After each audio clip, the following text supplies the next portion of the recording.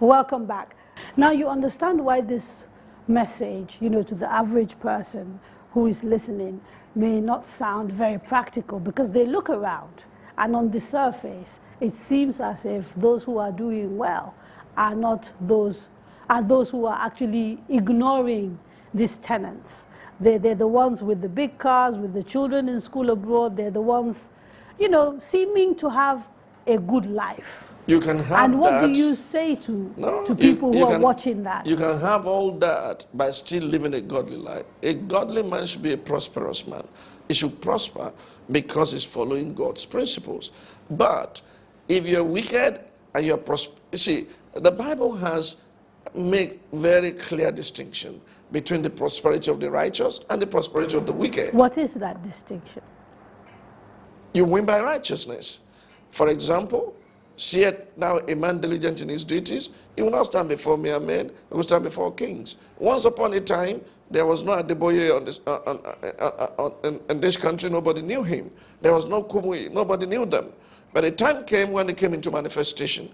I don't want to use my example because those are the big ones in the faith, and we are mentored by them. Do you understand me? And there are others who had come after them. It's turn by turn. Let me tell you, the consecration of those men at a point in time, I can tell you because I work with them closely. I was in Deeper Life for 5 years. I was in Redeemed for 5 years. I worked with them closely. I saw their sacrifices. I saw their consecration. But there's no man who walks with God that God will not honor.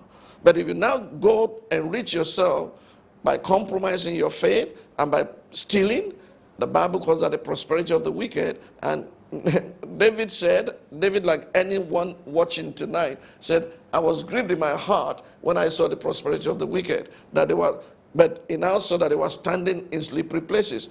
Look at those men that you could call Christian leaders and Christian pastors who used funds in the bank to do what they did. Where are they today?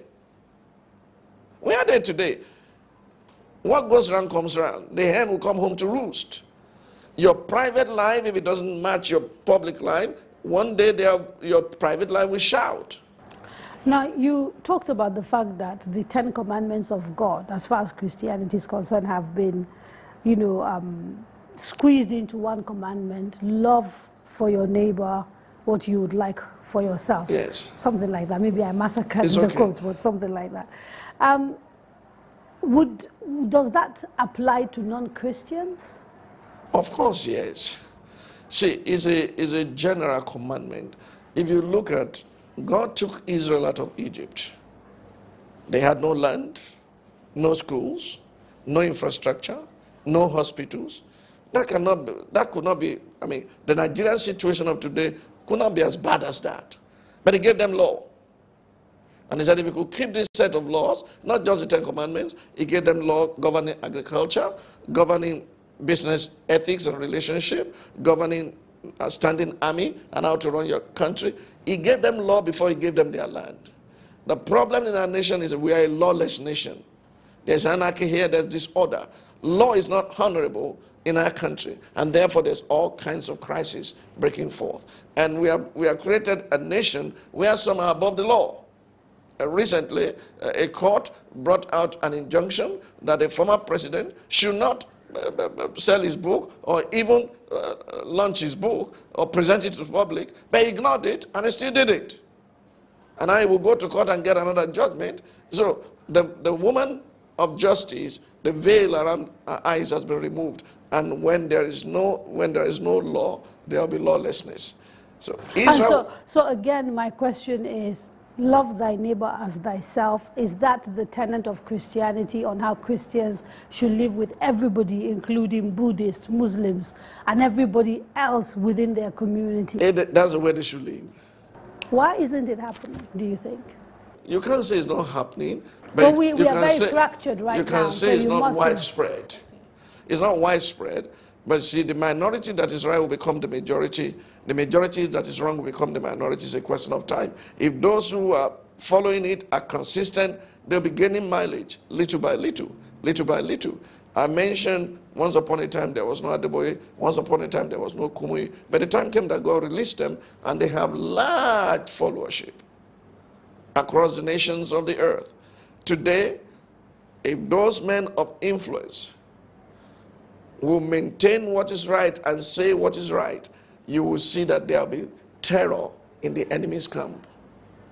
Now, traditionally, we've seen in places like South America, for example, the church has played a very active and critical role in sort of what people call revolutions, where governments have been changed, you know, to make life better for regular people. Does the Nigerian church have a role to play in nation building, in taking us back from the precipice and resolving the problems we're facing today? You are tempting me, but I will fall into this temptation deliberately. The church should do that and much more. The church should not just criticize the government on Sunday and criticize leaders, but provide solutions to the problems. There are critics who just talk anyhow, but there are those, this is what you have done wrong, this is how to do it right. The church in South America did what they did because they know what the role, they call it liberation theology. And some have taken it to an extreme also, that the church and the state are more or less becoming the same thing. There's a thin line. Like I said at the beginning, it's now become fashionable for pastors to go into politics. But some of us had to be the barrier breaker to break that. And so now they're welcome on the turf, and more people will still come and be counselors and be legislators and replace the legislators that we have in our land. See, every time I go to Dubai, a part of me is grieved because United Arab Emirates once upon a time came to Nigeria to borrow money. And here we are today. I want to ask northern leaders also, whether Christian or Muslim, is the Islam being practiced in UAE or in Kuwait different from the one we are practicing here, where we make thousands and millions of Almajiris, no hope, no skills, no development, and we use them to foment trouble and crisis? How many people, Christians, are willing to go into those areas to evangelize? We prefer Abuja, we prefer Port Harcourt, we prefer Lagos, where there is population density and where we can easily make money. We do target evangelism rather than listening to God to lead us to where He wants us to go. And so the answer is yes, the church does have a very important role. A very important role in governance, in everything. In fact, God created 3 institutions only, as far as I know. I stand to be corrected. The first is family. The second is government. The third is church. And the family supplies raw materials for both church and government. So whatever a man does in church and whatever a man does in government is an ambassador of his home and his home values. If this Christian faith and tenets are taught to our children and they embrace it, the more the merrier. God will have a godly offspring on the face of the earth. There will be a residue of people who will continue to bring change like catalysts in society. Let us take another quick break.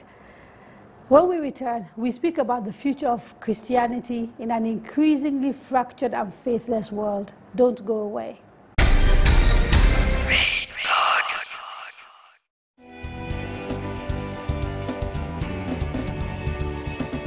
You may wonder why I switched to layer milk. Well, I got hooked after my fitness trainer told me about the good stuff inside. You should try it. Exercise and making good nutrition decisions like drinking calcium-enriched loyal milk every day is vital because it helps you nourish your bones and body so that you can live a more active life every day. That's why I encourage my clients and ensure that my family gets their loyal milk too. So, make that switch to calcium-fortified loyal milk because it's what's inside that matters.